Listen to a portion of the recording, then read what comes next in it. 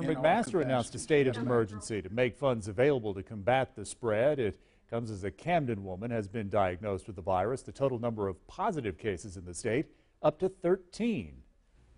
And the city of Greenville also announced a historic decision tonight. Our reporters are both in Columbia and Greenville. We'll head first to 7 News reporter Melanie Palmer. She's in the capital city after that governor's news conference. And Melanie, we carried it live and the governor covered a lot. Amy, three powerful and important words that South Carolina's Governor Henry McMaster just muttered, that state of emergency. Now, what that means is additional resources will be available to help battle the spread of the coronavirus here in the state. And one of the first things on that checklist is closing schools in the counties that are believed to have possible cases of the coronavirus that were contracted through community spread. Now, those counties include Lancaster and Kershaw counties. And as for other schools in the state, that's still up in the air.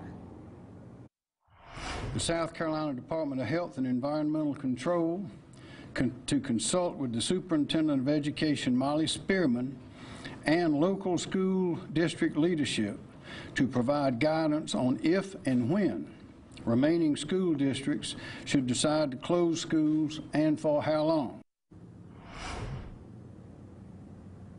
Other than these school closures, visitation to correctional facilities both locally and statewide are also being suspended. That also applies to nursing homes and assisted living facilities. And of course, there are exceptions for end-of-life situations. Now, there was also talk about testing kits and drive-up options as well here in South Carolina. That's something President Trump mentioned earlier today when he declared a national emergency, saying they would make these drive-up options available across the entire country. When that would roll out here in South Carolina is still being reviewed by health officials. Live in Columbia, Melanie Palmer, 7 News.